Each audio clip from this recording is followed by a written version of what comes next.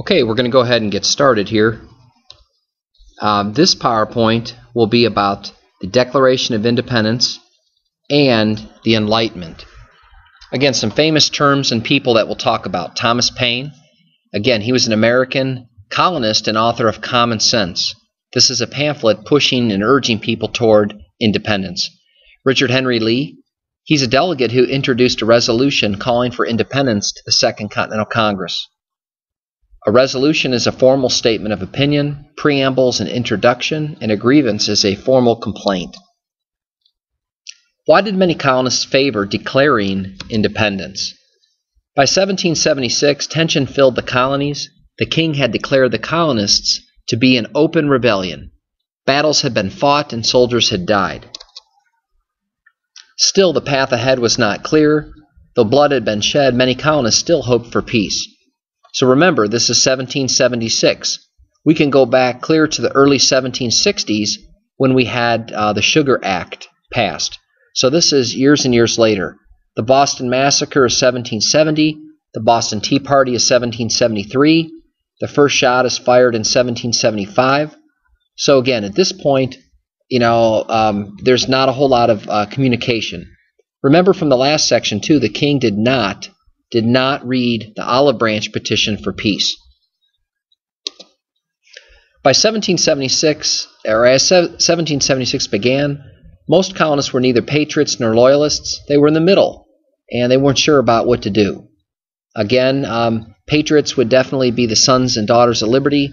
Loyalists were mostly merchants, but people were still undecided. You might ask, why would you be undecided? Well, it's not a whole lot of fun to openly rebel against the government.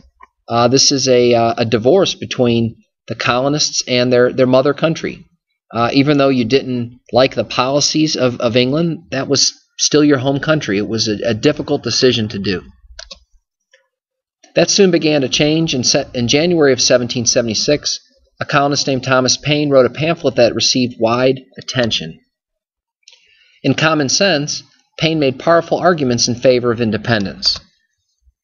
He makes some statements such as George III is a royal brute, in other words, a bully. Common sense meaning, right in front of you. He's trying to, urge the colonists that this is the way we need to go. Paine also said that kings should not rule over people and that Americans should govern themselves. Common Sense became a bestseller and public opinion began to shift. So again, the number of colonists favoring independence increased. More colonists began to favor independence. So too did their representatives in the Second Continental Congress. Remember, at this point, we don't have a president. We don't have anybody from the executive branch. We don't have a sustainable judicial branch. Again, England did those things.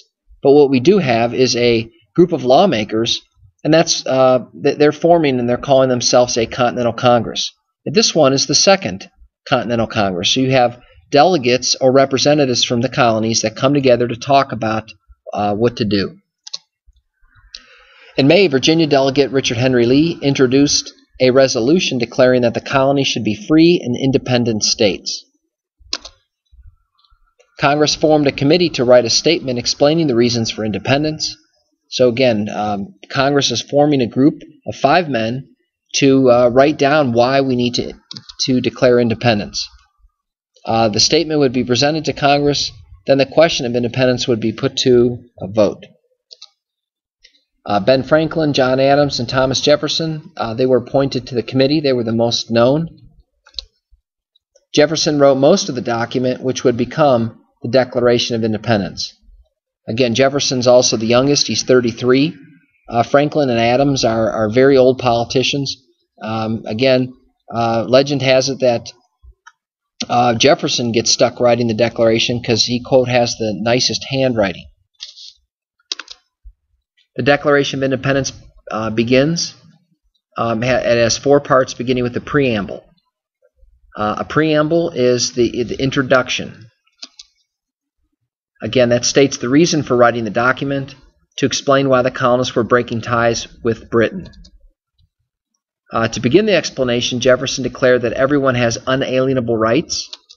Again, this is the section of Declaration of Natural Rights. Governments are created to protect those rights. That was a main Enlightenment idea. And again, if a government violates those rights, the people can change their government. This is an important concept to know. It's a part of our system. We vote. We have new leaders that we vote in, old leaders that we vote out. A list of grievances. Again, these are grievances that violated the colonists' rights. To prove this, Jefferson presented a long list of grievances, including that the colonists these are some of the bigger ones. They were denied a trial by jury. This was from the Magna Carta. I think when we studied back a few sections ago, the Magna Carta gave the right to a trial by jury. And taxation without their consent. Again, we wanted representatives in Parliament. By the way, Britain fired back and said our representatives are for everyone, whether you're in the colonies or whether you're in England. But in one sense, you might be able to understand England's logic by saying that.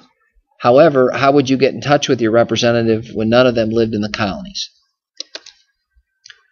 Therefore, Jefferson concluded the colonists are free and independent states. This is the resolution. This is the conclusion of the Declaration. The resolution states that all ties between the colonies and the British government are now dissolved. That means completely cut, severed. The Declaration of Independence was approved by Congress on July 4th, 1776. Again, we still celebrate July 4th as Independence Day. Today, the Declaration remains a source of inspiration for Americans and for people around the world. So again, it not only inspired our people, but again, many other nations. And we'll get more into this further in the section. For Americans in 1776, however, declaring independence was a serious and frightening step. The colonists were challenging one of the most powerful nations in the world and risking their lives. The way ahead was dangerous, but there was no turning back. Americans were now fighting to create their own nation. Okay, thanks for listening, and go ahead and get started with your reading.